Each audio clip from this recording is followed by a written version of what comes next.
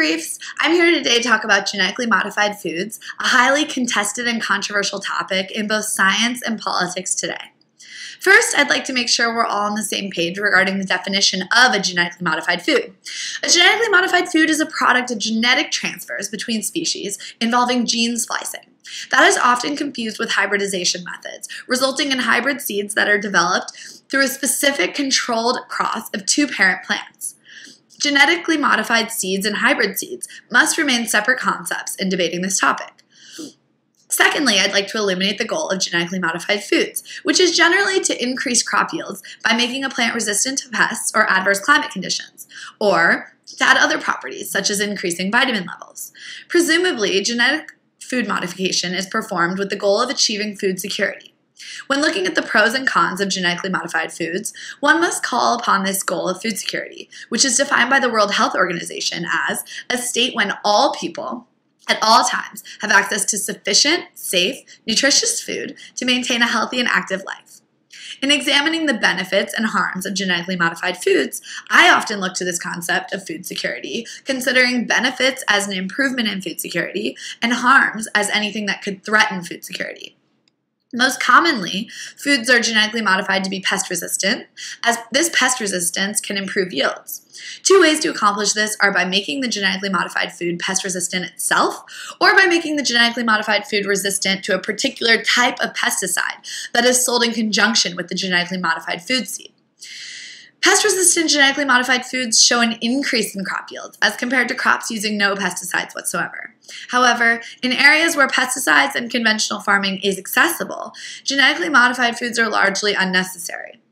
For example, studies show that yield effects for insect-resistant maize in the US and herbicide-tolerant soybeans in Argentina have been negligible and even slightly negative as compared to their conventional, non-GMO counterparts.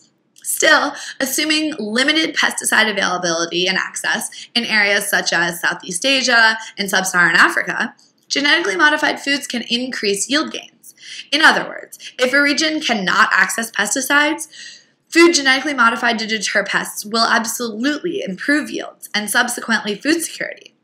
However, genetically modified foods are not always more affordable or accessible than pesticides, and pesticides can often be a cheaper and less risky option. Biologically, pest-resistant crops are not permanently so, because as pest-resistant or pesticide-resistant genetically modified food crops become widespread, pests can develop resistance over time. Excessive reliance on any single pest management tool heightens the selection pressure imposed on pest populations and can set in motion evolutionary processes that ultimately will undermine efficacy. While initial yields prove higher, pest resistance could pose a threat to yields in the long term for genetically modified foods. Overall, there is much uncertainty and variability in GMO crop yields across differing strains and environments. It is important to look specifically at the type of GMO crop at hand when questioning yields, because yield effects have proven small in maize and soybean, but high in cotton and tobacco, for example.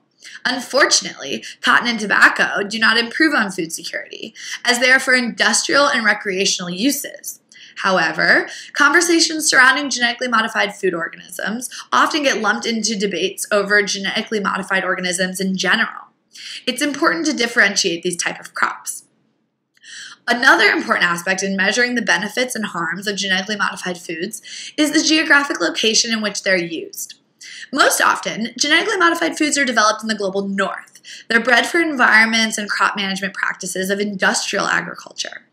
They are often invented and initiated by commercial firms in the industrialized world, targeting the needs of farmers who are able to pay for them. GMO crops exhibit traits that allow them to compete successfully and displace related species, which can have serious consequences for biodiversity. Because the crops take over conventional strains around them, crops become monocropped, threatening biodiversity. This is more suited to large-scale agriculture for trade on an international market rather than small-scale food production for the sake of subsistence. Due to a lack of large-scale agriculture infrastructure in the global south, farmers can struggle to successfully afford and maintain genetically modified crops. In addition, these small-scale farms lose biodiversity when using genetically modified food seeds, opting out of nutrient-dense farms with many different types of crops, instead opting for cash crops that can then be traded on the open market. Another aspect of biodiversity is that of agrobiodiversity, which can buffer and ensure against negative environmental effects and support the resilience of a food system under adverse conditions and climate changes. Studies have shown that aggregate production actually increases when biodiversity increases. So, monocropping with genetically modified foods, and hence losing biodiversity, could actually exacerbate food insecurity in the face of natural disasters or disruptions. Another issue regarding geographic location is that these crops are mostly tested in the global north, where the largest seed companies reside. There is a serious lack of genetically modified food assessment in global south ecologies, making genetically modified foods an uncertain prospect for biosafety and food security in the long run.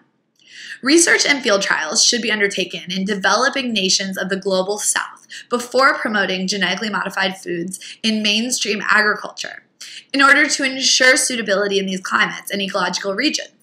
Unfortunately, most developing countries do not have adequate resources to research genetically modified food environmental interactions. Another issue in developing nations is that food security is intimately linked to small farming operations where biodiverse crops supply a variety of nutrients, rather than an industrialized nation where we monocrop singular nutrient sources and trade for more biodiverse sources on an international market. In other words, in the global north, where genetically modified foods are created, we plant the same crop, such as corn or soybean, often covering thousands of acres for the sake of efficiency. Farmers can then sell these singular crop strains around the world, bringing in income that allows them to trade for other foods, and then later down the road, filling a balanced diet with this income. This works well in the global north because farmers are also supported by farming subsidies and market protection, such as access to credit and insurance to buy and protect these seeds. In the global south, however, these markets are much weaker. Subsidies are absent, and insurance is often obsolete, making monocropping a riskier choice for citizens. If production or markets should fail, farmers and surrounding citizens will not have access to a diverse, nutrient-dense supply of food. Markets can also be volatile, and public opinion regarding genetically modified foods could jeopardize farming operations and that have chosen genetically modified farming. Should international consumer and policy resistance escalate, such as the case in Europe and Japan, farmers lose access to key export markets, such as because resistant countries will no longer import these goods. Aside from simply providing a well-balanced diet, small farms also support the economic foundation of many communities. Studies have shown that growth and employment linkages are most powerful when agricultural growth is driven by broad-based productivity increases in rural economies dominated by small farmers. Because genetically modified foods are not an affordable solution for small farmers due to financial and infrastructural constraints, genetically modified foods could pose a threat to food security for citizens in developing nations who depend on small farming operations to supply nutritious food staples. In addition, dependency on foreign companies with the legal rights to these seeds may be a volatile investment for protecting food security. Just 3 companies currently own the rights to over 50% of seed strains worldwide. Predatory patenting and legal maneuvering threatens to deliver excessive privileges to a handful of companies. So, legal mechanisms must be put in place to protect farmers. Any reproduction of seeds can be prosecuted in a court of law for patent infringement, even if this occurs naturally through repollination, cross-pollination, or crop drift. Trade-related intellectual property rights limit farmer seed saving and trading, which have been reliable farming methods for thousands of years. This is not the case with organics, which are still allowed to be traded freely. Consequently, farmers must have the financial resources to purchase seeds and their accompanying pesticides or other inputs annually to avoid prosecution in court. Relying on volatile international seed companies could put farmers at the whim of price fluctuations and seed shortages.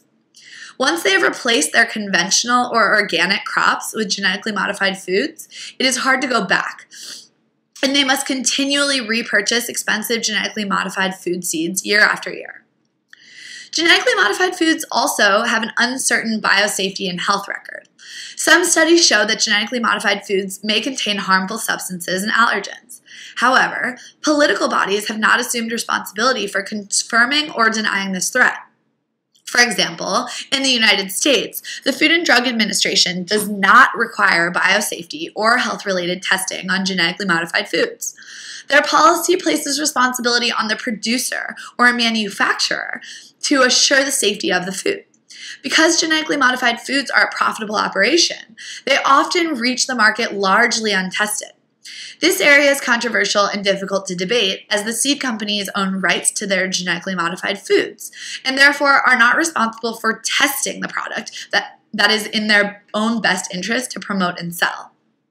They also don't need to label the genetically modified foods either. Consequently, there is a conflicting interest here. Big agricultural giants do not feel the need to question the safety of their most profitable genetically modified food crops. Field trials are limited at best, and there has never been a long-term study proving the health of genetically modified foods for human consumption or environmental safety. Still, there is no hard evidence that they're dangerous either. There are many alternative options to increase crop yields and ensure food security, including organic farming techniques, conservation tillage, crossbreeding high-yield varieties, promoting biodiversity, promoting conventional pesticides and herbicides, promoting chemical fertilizers, utilizing mechanisms of changing and rotating crops, and soil and water conservation strategies. While genetically modified foods may also increase yields, it is important to weigh their benefits and drawbacks and decide how to best increase yields in order to feed the world and provide food security in food-scarce regions. Truly, more research is needed, including field tests to ensure each genetically modified crop's suitability to a nation's particular ecology, and human health experimentation to ensure long-term safety of genetically modified foods for human consumption in particular. A common international rule is the precautionary principle, which states that if an action has uncertain outcomes and is at risk of causing harm to either the environment or the public, the action should be avoided until scientific consensus on the issue is reached. The question is, what is the scientific consensus on genetically modified foods? I'll leave that up to you. Happy debating!